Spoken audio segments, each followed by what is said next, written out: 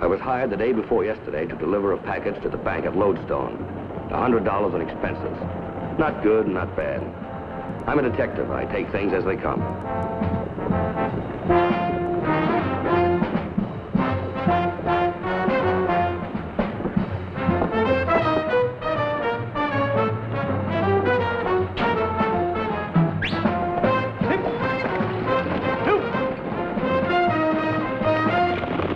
The stage is making good time, and that's all right with me.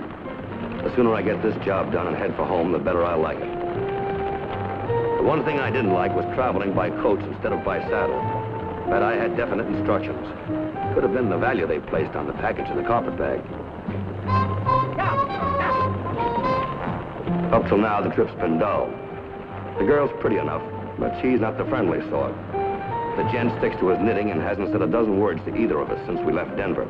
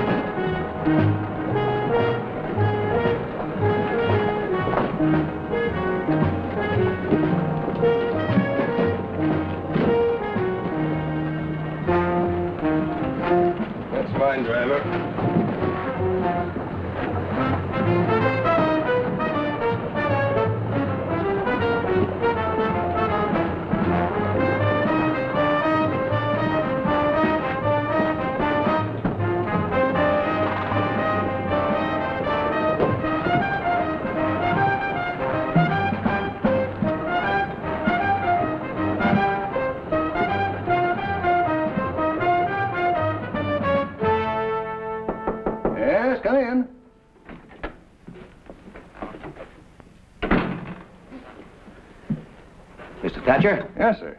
My name's Slade, sir. I've got a little package for you here. A package for me? That's right. It's from Bill Wharton. He's at the Palace Hotel in Denver. Wharton? You sure that's the name? That's right. Bill Wharton.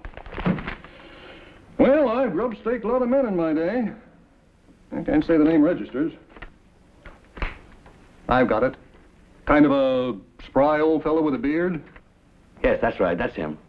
He said it would be sort of a little surprise for you, but that it was the least that he could do after all you've done for him. You know, from the way he talked, it sounded like he'd struck it rich. Well, old Spanish box. Say, you know, you don't see many of them these days. It's locked, isn't it? Key? You know, I feel like a kid on Christmas.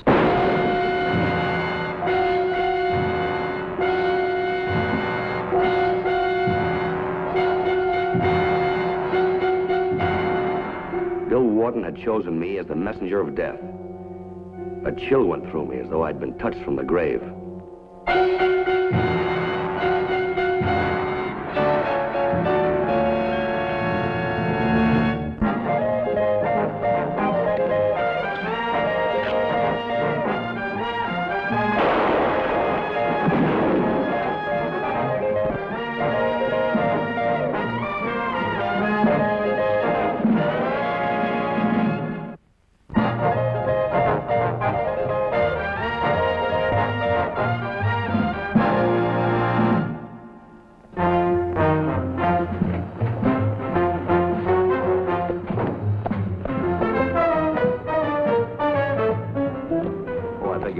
My fault.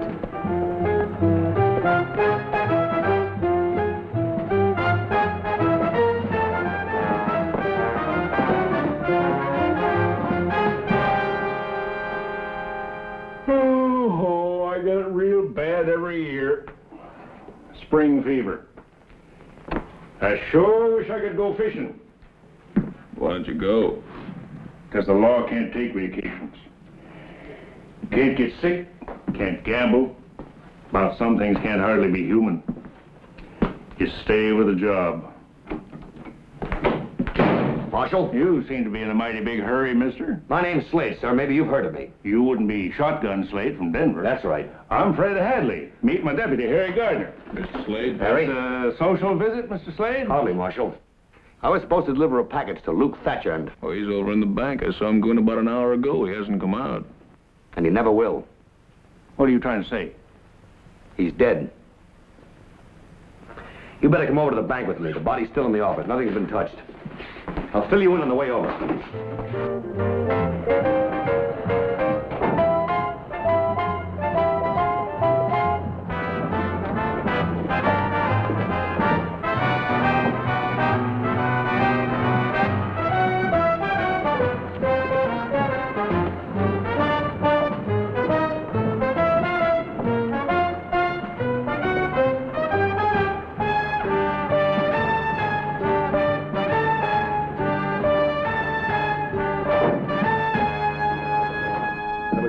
The minute the box was open. Well, it's gone. It was right here on the desk. And the carpet bag, too. My shotgun was in it. Well, now, hold everything, mister. You carry a shotgun in a carpet bag? That's right. It's a knockdown gun. Whoever stole the box must have taken the carpet bag, too. This kind of leaves you in the middle, don't it, Mr. Slade? Yeah. Say, what do you know about Bill Wharton, the man who hired me? Bill? Oh, haven't seen him for years. He's been prospecting as long as I can remember. Never had any luck. Was there anyone out to get Thatcher? You didn't have an enemy in the world. That you know of, you mean? Luke Thatcher was one banker you couldn't help but like. He hated to foreclose a mortgage, loan money to saddle stiffs out of his own pocket, grub-staked every desert rat that ever hit town. He was a soft touch. Well, I had nothing against him. I didn't want anything from him. I was here to make a delivery. You sure did. Grow up, will you? I never saw the man before today. Well, that's a point that's open to argument, mister. Mr. Thatcher just got back from Denver the day before yesterday. You could have seen him there. Now, what do you say to that? I say I was played for a fool. Someone wanted Thatcher dead, and they rigged this Spanish box to do it. They just needed somebody to deliver it. And I got elected. Yeah, but why you? That's what I'm going to find out.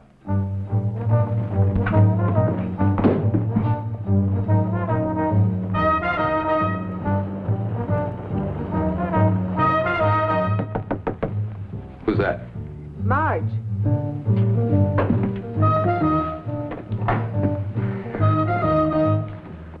I saw you duck into the alley, quick thinking. Well, we're in the clear now. Don't be so sure. Until Slade's out of action, we're still living on dreams.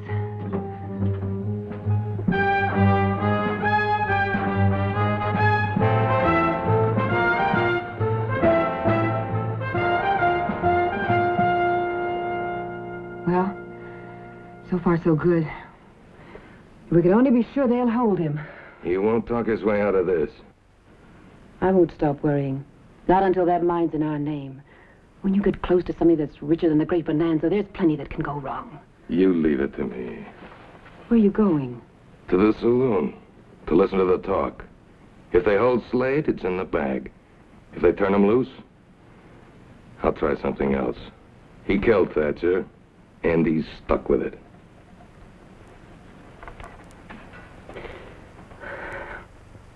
Yes, I know how a thing like this can hit a town. Friends of Luke Thatcher's are bound to be suspicious. An outsider being there when he was killed. Yeah, an outsider who brought in the murder weapon. Looks like I got a real sucker for a client this time. Me.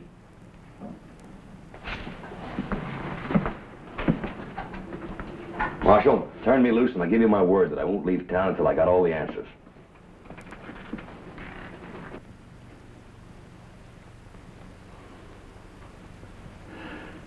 All right. But just to make sure, let's put it this way.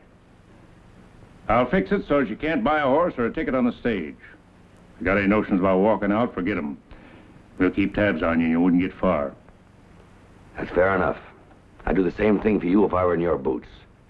Meantime, you can telegraph Bill Wharton and check my story. If he sent you here with a Spanish box, he ain't about to admit it. Yeah, but there's more to it than Bill Wharton.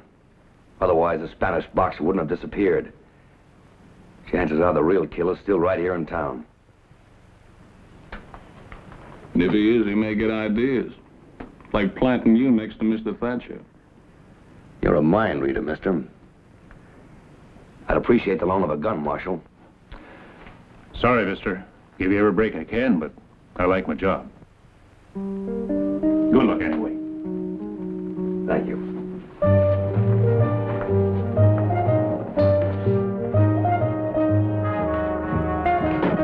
And then the marshal came back to the bank with him. Now, wait a minute.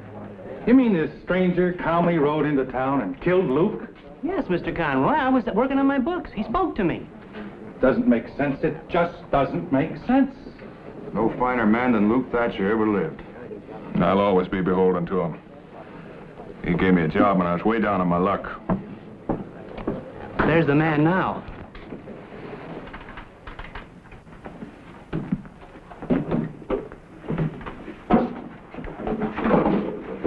Looks like murder don't bother some folks at all.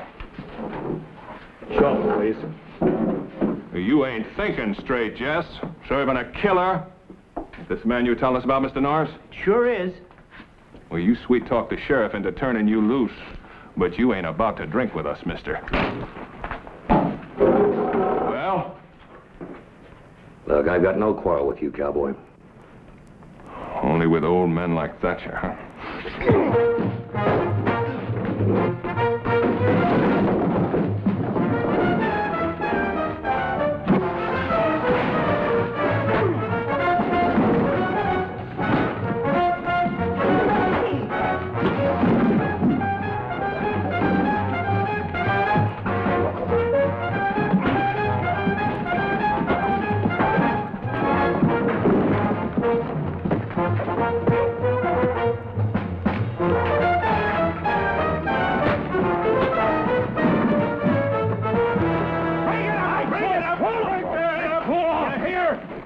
Time I see you draw. So help me, Tex. I'll throw you in the pokey if you don't take it easy. Well, you're great at arresting innocent men. Letting murderers walk the street. Since when are you the law, cowboy? If you don't do something pretty quick, Marshal, there's going to be a lynching. Right, boys? Listen to me. I'm wearing the star. I'll handle things my way. When I can't, you'll get notice. The marshal's right.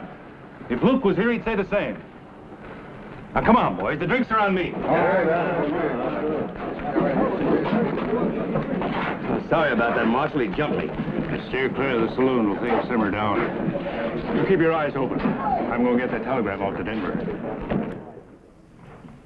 Well, on the stage, he was surly, sort of mysterious. He didn't say much. But when he got here, he went straight to the bank like he couldn't wait to get the job done. How do you like that? Still doesn't make sense.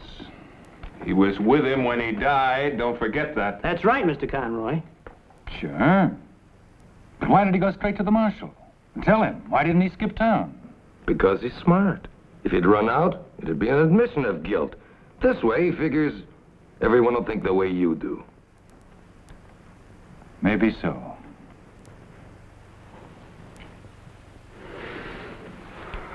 Slade's as free as a bird. The longer he's on the loose, the more liable he is to stumble on something. Well, it's just a question of time before the marshal has to lock him up. When he does that, Slade's goose is cooked. And while we wait for the marshal, someone else may get wise to the mine. Hal, you act as if the world were full of fools, and you were the only one with any sense. There's too much at stake. You've got to do something, and you've got to do it now. Well, what's it going to be?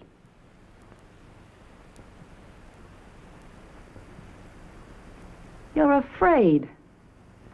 You're afraid of him. He's unarmed, a target for any friend of Thatcher's, and you're scared stiff of him. I'll show you.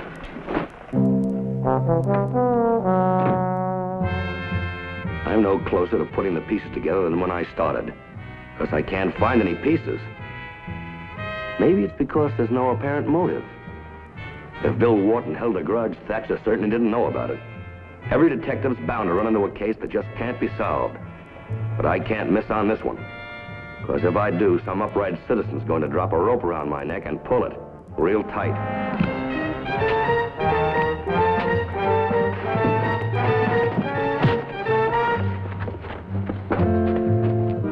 on the stage. If it had been the cowboy, it would have made some sense. But why should Hal Bates try to kill me? Suddenly, I felt as defenseless as a fish in a barrel. I was fair game for anyone who wanted me dead.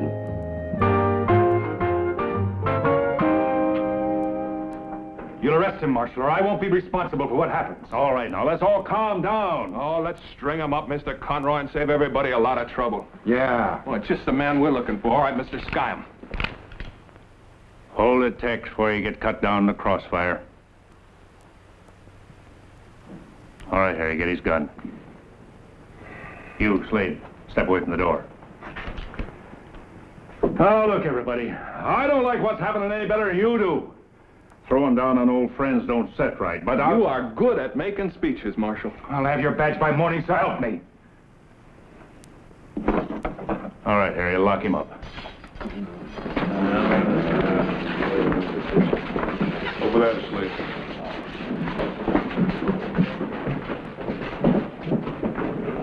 You mind telling me what the charge is, Marshal? I'm holding you in protective custody, and I hope for your sake this town comes to its senses.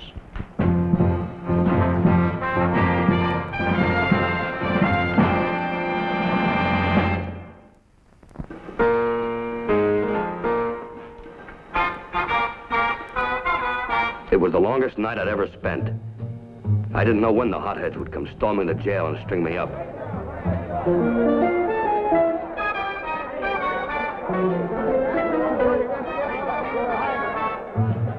There's that Bates again, inciting the men, stirring up trouble.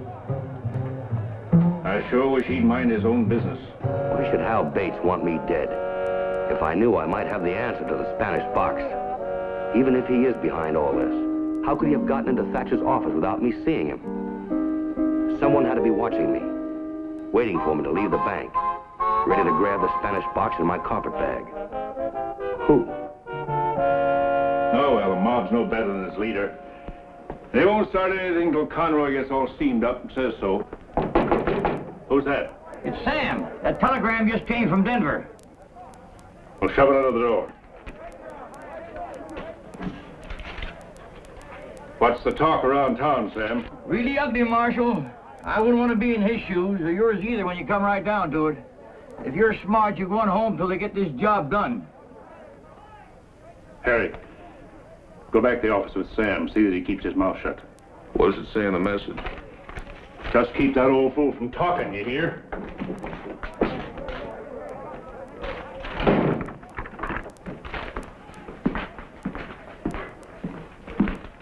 Slade, just got word from Denver.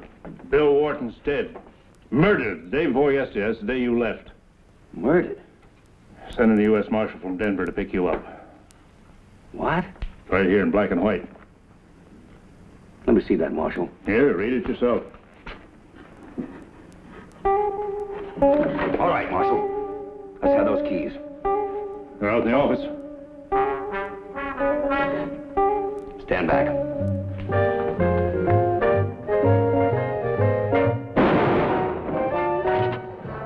Shot him.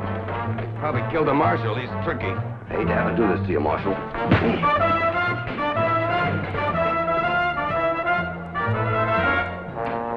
Come on, what are we waiting for?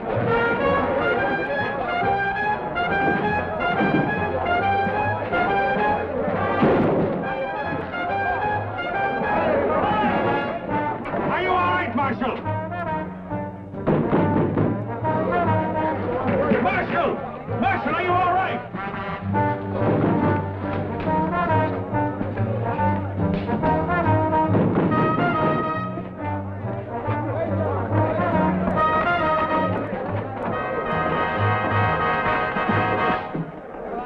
Marshal, he jumped me. Where is he? Took off. Let's scatter and find him.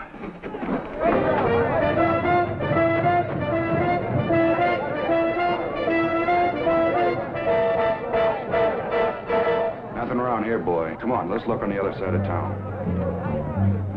All I want is just 2 minutes with that joker. Just 2 short minutes.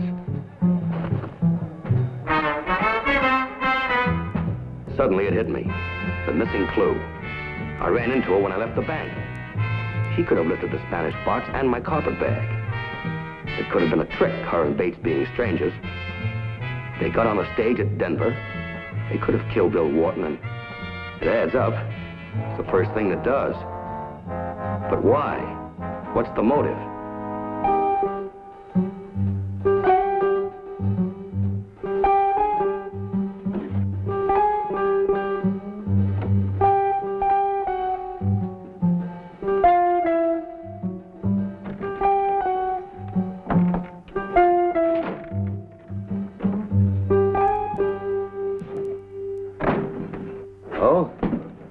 What are you doing here?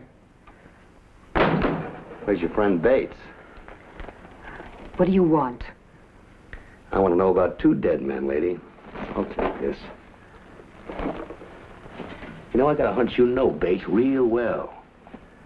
What were you doing, running out on him? I don't know what you're talking about. Don't you? I'm talking about this package that Bill Wharton gave me. I see it's still unopened. It's news to me. Where's the other bag, the one you took from the bank? Where is it? It's in the wardrobe. Now, 2 men died because of this package. Must be pretty valuable. What's in it? It's a sample of ore. Wharton struck it rich. Thatcher staked him years ago. Wharton never forgot it. With the ore is a deed to the mine in both their names.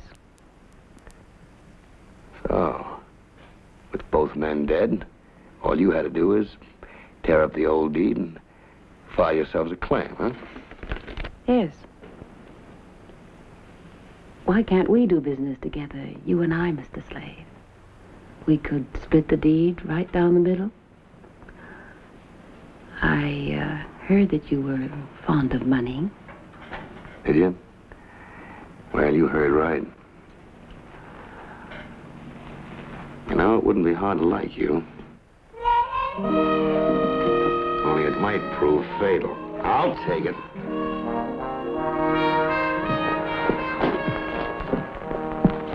I'm warning you. Not one sound. Stay right there, Mr. Bates.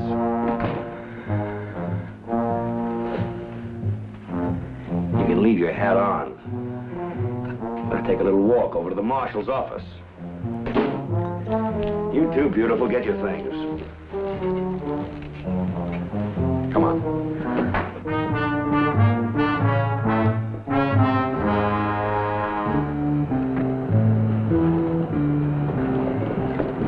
I testified at the trial. Hal Bates was sentenced to be hanged. Marge got life imprisonment. Well, gentlemen. Thank you very much.